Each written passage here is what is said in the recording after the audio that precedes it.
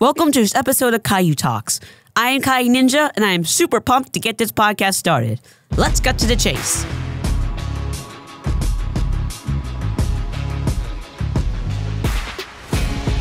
Today we're going to talk about the art of being of service. That's right, we're going to talk about being of service to something.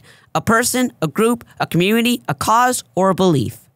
Martin Luther King Jr. once said, "Not everybody can be famous, but everybody can be great, because greatness is determined by service." Wow, greatness is determined by being of service. Just helping others is truly the greatest thing we can ever do to each other as humanity.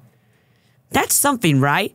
I did not want to drop names on this, but when I picked this topic up, my mom said that she had a friend that would be a perfect fit to talk about it. And when I learned about her and what she does for a living, she was right. Melvette Hill has spent over 25 years making a positive impact in communities by bringing families together through her work in corporate, government, and nonprofit organizations. Talk about a meaningful living. She was born and raised in Harlem, New York, growing up in a diverse environment that was equally segregated. She was recently appointed Executive Director of Connecticut's Commission on Women, Children, Seniors, Equity, and Opportunity. That is a mouthful, honestly. Melvette had a deep faith in commitment to racial equity, social change, and civic engagement. She lives in Danbury with her husband and is the mother of 4 young adults and the grandmother of 2 grandsons. I did not meet their children, but soon in the future I will. But what I found most interesting about my guest today is how she described herself as a servant leader. I can't wait to know what that is in the show. Melvette, welcome to Caio Talks. It's so great to have you here. First of all, thank you for always supporting me and being a friend to my mom. I think I speak for her when I say that she likes you a lot. Yes. And it's an honor for me to be invited to be on your podcast show. And, of course, I love your mother and your family. So thank you. Thank you for having me today. Oh, it's truly an honor. But seriously, I want to be real with you. I just want to say that you've been supporting me ever since I made that speech in the state capitol. And I just want to say it was truly an honor for you. Also, congratulations on being promoted recently to the boss of that. Thank you. Yes, it's a big job. And hopefully I can make the state of Connecticut proud as I serve them in that role. Honestly, I think that you'll make a very good part of it. So let's get on to the show. Part 1. Talk to me. Tell me about your story, and please don't leave out all of the hard parts of it. Okay. So I think my story as a servant leader started in the church. So I grew up in a Baptist church in New York City, and we served. We served the church. We served the people who came in. We served each other. And in church, it's not a hard thing to do. There's a lot of humility that is instilled in us as people, to love one another, to be kind, to be giving, and to serve. I learned actually about servant leadership in a different way when I was working at a large retail organization, and I had a manager who was a servant leader. And I didn't know what that meant in corporate. I didn't know what that was in corporate America.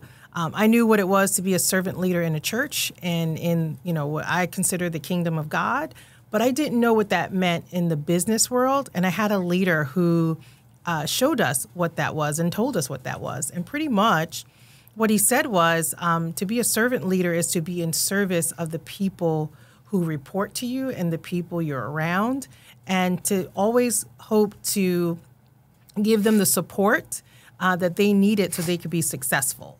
And so it's not about what people can do for you. It's about what you can do for people. How can I help people to be great? And so I try to live by those values. I saw that was done for me in corporate America, and so I try to live by those values every day to be a servant leader in my work.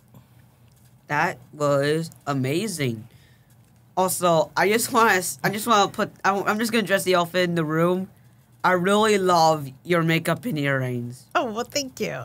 Thank you. I especially love the eyelashes. Thank you. I appreciate it. It's the color. Okay, so here's some follow-up questions. How did your experience as a special needs mother inform your work? Did it improve it? It did. So I'm always a mother first, and I just happened to have children who needed some additional attention and help in school, and a lot of them, 3 out of the 4 actually had IEPs, which are individualized education plans. And so mothers are advocates without even knowing, right? They're always fighting for their children and fighting for what they need in school and fighting for what they need in community to be successful. And so I think that helped inform how I showed up in different spaces. It informed my work because I was introduced as a special needs mom. I met other moms who had children who needed extra help and attention in school.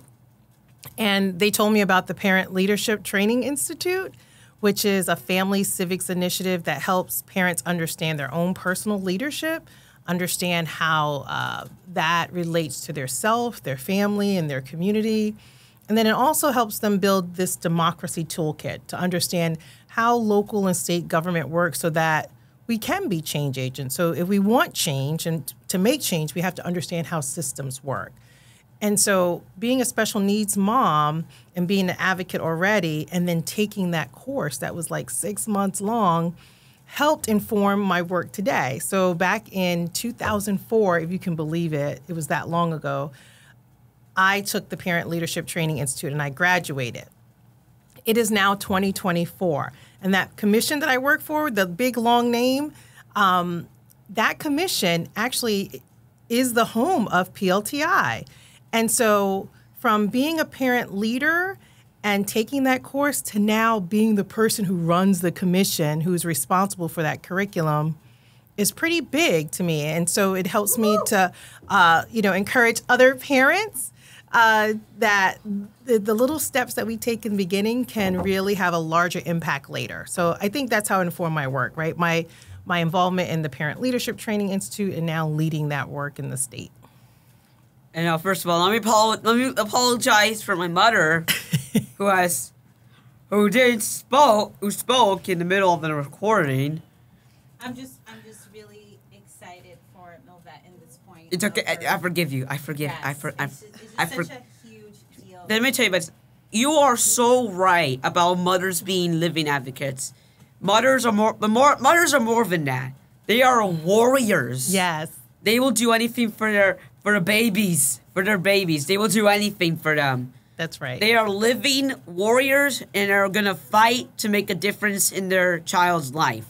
And that was what I love most about why God made mothers. It's just life-changing. Without my mother, none of this would have happened. She was my main inspiration for this. Yes, you have a phenomenal mom. Round of applause for her. Yes. Who is behind stage. Moving on. How do you incorporate your faith into your work? How do you input all of your faith, all of your beliefs into your life, work, and passion? Yes. So it's the reason why I wake up every day. The fact that I woke up this morning is an indication that I'm still supposed to be here in this earth.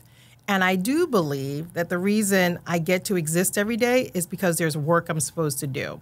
And so I believe that. That's my center. I believe that God created me to do some special things here. I think that God created everyone to have something special within them to solve a problem, to do something special on this planet, just like you and your podcast and all the wonderful things that you're doing.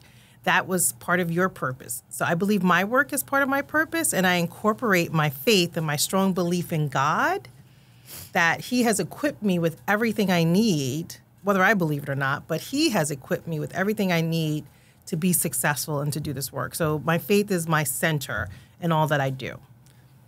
So you're saying that we are all made for our own purpose and not to just live life. I believe you're all made and created for a special purpose here. Yes. That's what I love about this lady. This is what I love about this woman. She has faith that we all have our own purpose. I believe it. Mom believes it. Everyone believes that we all have a purpose to make here. So everyone and your viewers, listen to this woman. She might give you the words that you need to find your own. This woman might be the first inspiration you might have in your life. Because every word that she says is true. It's like so true. It should be in the Bible on this by now. I'm sorry to say that to you, God, but that should be in the commandments. That the latest commandment. We all are destined to have our own purpose. So thank you for sharing that in our podcast. That is truly amazing because you are the first person to like get this much of an impact on the show. Well, thank you. So thank you for that. And also, this is a big one. Okay. What does being a servant leader mean to you? Because when I read this in the first time at home, I was skimming through my dictionary in my iPad, and it said no logs found in servant leader. I was like, what the heck? So, can you clarify what does servant leader means to you? Yeah, it means that I am in service to the people.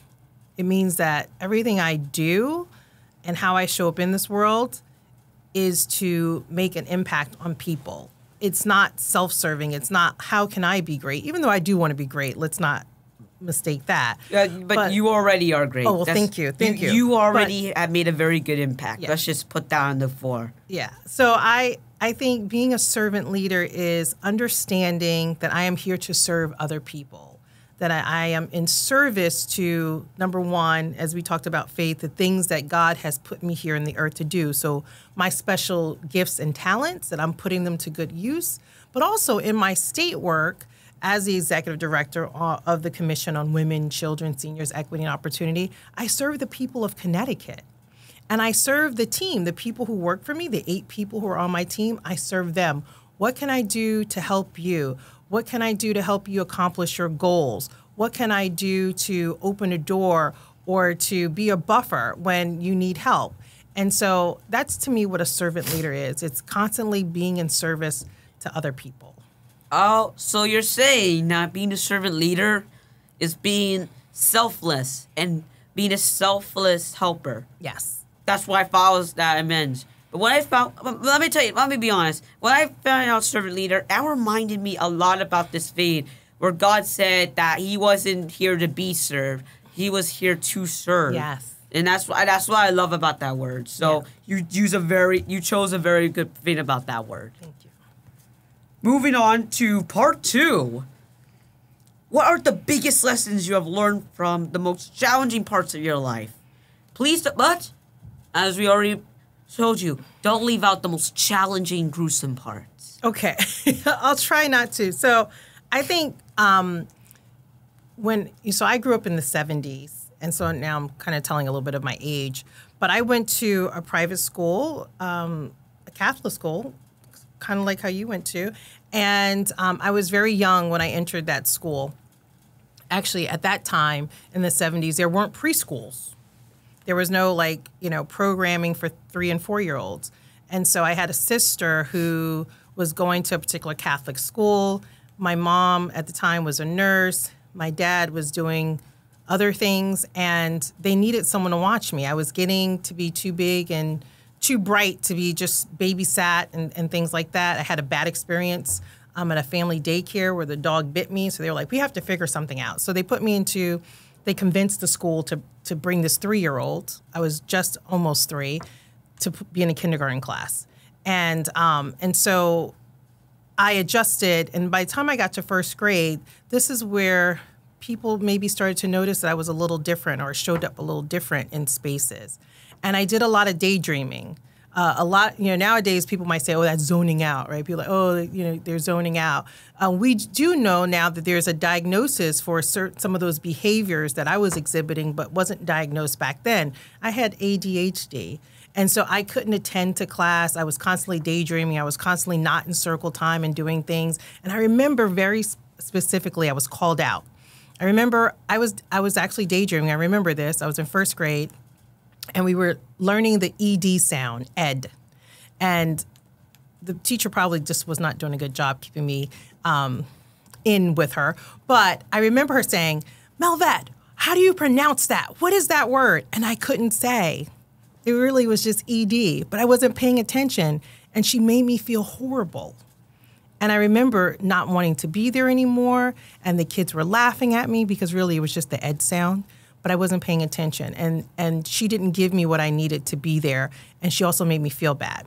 I say that because throughout my early time in school, I always was very self-conscious that I was a little different, and I showed up different in spaces. And I would say the biggest challenge is, how do you overcome that when people see you differently and you're not like everyone else? And one thing that my mom told me was that it's okay to be you. Of course you're different. You were created to be different. And you have unique things about you that no one else has. And so that was one of the challenges that I've continued to have to overcome, and not be the person who had to fit in, and even where I wanted friends and no one wanted to be my friend. Overcoming the challenges of being okay with who I am and understanding I'm special and I'm unique and I'm important and that I can do great things. So I would say, if I were to give you a quote, I recently was in Louisville, Kentucky, and I got to visit the Muhammad Ali Center. You know, Muhammad Ali was a great boxer. You know, he had that, term, float like a butterfly, sting like a bee.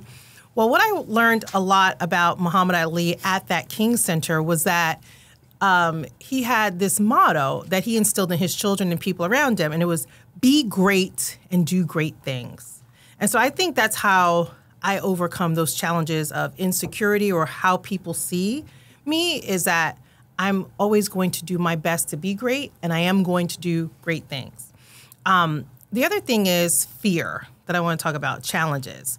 There were many a times when I was a student as well as an adult when I was afraid to do things, right? Afraid of, if I do this, what will people think? What will they say? And will I fail? And a lot of that has to do with change I want to see in my community and in my state, and change for families. There's a quote from James Baldwin that I love, and he says, nothing can be changed until it is faced. So if we run away from things because we're afraid to do the things, change is never going to happen. We have to face the change. And so I think that's important. And I've also learned to never give up. Never give up on my dreams, never give up on other people, because sometimes people will disappoint us. And so we have to give them grace. We have to give them space to make changes, to course correct, to try to be their best selves.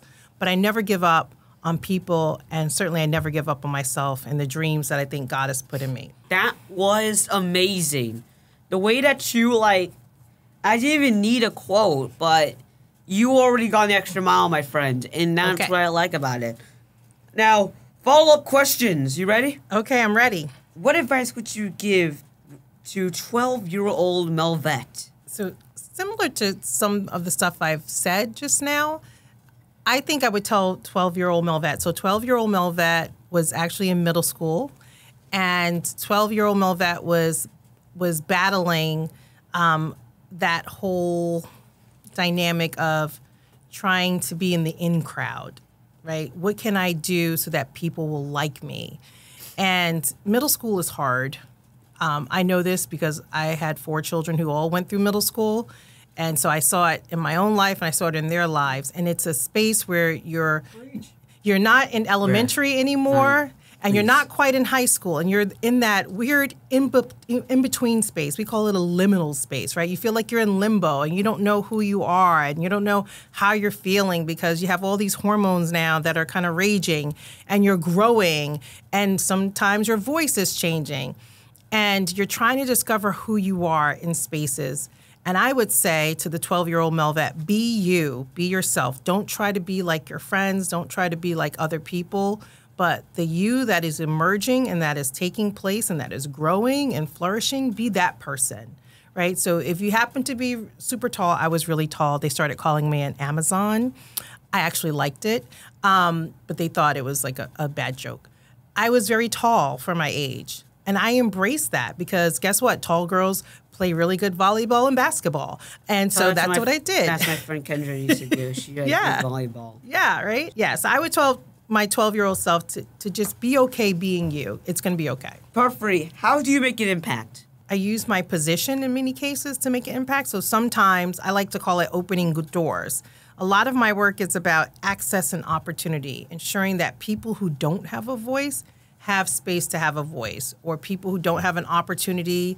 For example, like you were able to speak at the Capitol, right? Well, how did you get there? Someone invited you. Sometimes I'm the person who invites other people. Hey, could you come be a speaker here? Or is there something that you have to say? Yesterday, I was with some students from the Asian American Pacific Islander community, and we had an event, and they were on a panel.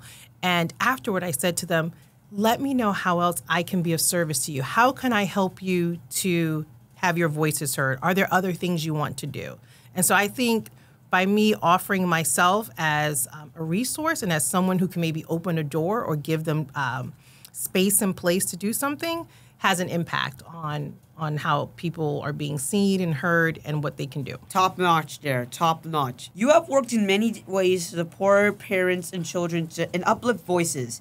Please tell us about your new position and what you hope to accomplish. Well, in my new role, I want to continue the work that's been started with the commission. So years ago, we used to have 6 commissions, and it was 2, and now there's 1. And so there was a lot of work to be done in kind of reshuffling the deck and understanding what the mission of the commission would be. It still sits that we all believe and understand that the number one, role is that access and equitable opportunity to engage in systems change and to make sure that people's voices are heard. I think the other role really is helping legislators and policymakers in the state to hear the voice of people. So nothing without us, nothing for us without us, right? So if you're making policies about me and my community, we want to have a voice in it. We want to have an opportunity to share in it. And then also elevating issues that are concerning families. So things that are happening in community, things that are affecting everyday people, maybe not so good things, we need to ensure, and my job is to ensure that legislators and people in the executive branch, like the governor and all the people who lead agencies, understand what's happening, and so that they can make policies that help people live better and really thrive in Connecticut, because we want people to stay here in Connecticut. That is amazing. Welcome to the Mean Bean Challenge. To everyone who has just logged in right now, we're gonna do a Mean Bean Challenge. So some of these beans might be super tasty, but don't be fooled. Some of these beans might have some gross flavors. And today, we're gonna have our guest today, Melvette, to do it. Now, this here's the cup of shame. If you drink the cup of shame, you lose the challenge. And to this day, I have never been defeated. But can this all change? Let's find out. Go ahead, Melvette. Challengers first. Okay, so you have to twist. You have to lift it. Oh. And then place. And then and do it. I see. No, don't. No, you just gotta lower it. Just lower it. Oh. And it selects one. You choose the brown one. You choose No. the brown one. The brown one. Okay, I'm gonna go. Go for it. It's marshmallow or stink bug. What was it? I don't know. Does it taste horrible? I don't think so. What does it taste like? Describe it. Tastes like something green. Stink bug. You got stink bug. Oh, you can tell by that odor. Yeah, you got stink bug. Oh, you can tell by the odor? My Yeah. bad. Yeah.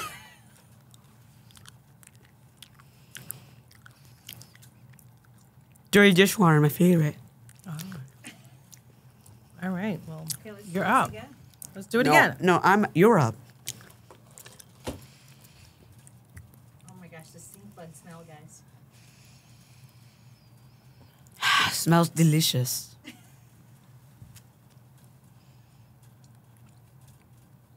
Might be strawberry? I don't know. Bananas and strawberry smoothie. Maybe that's it. Okay. I think we'll make a match, Caio.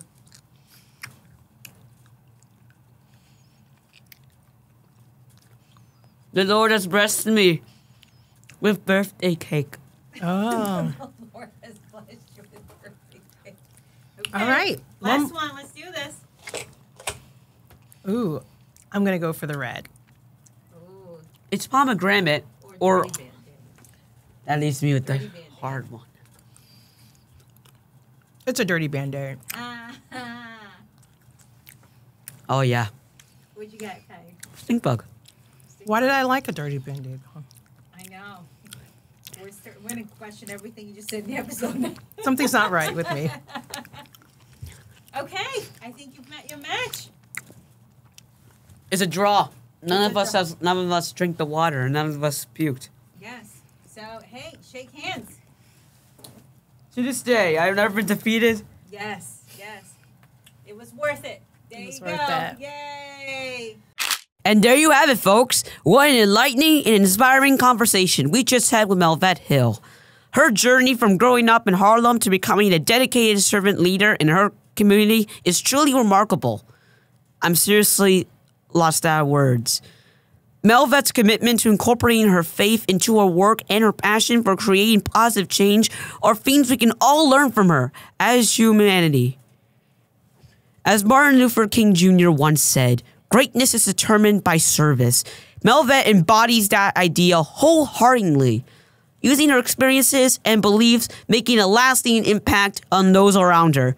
And I am, again, lost for words about that. That is just amazing.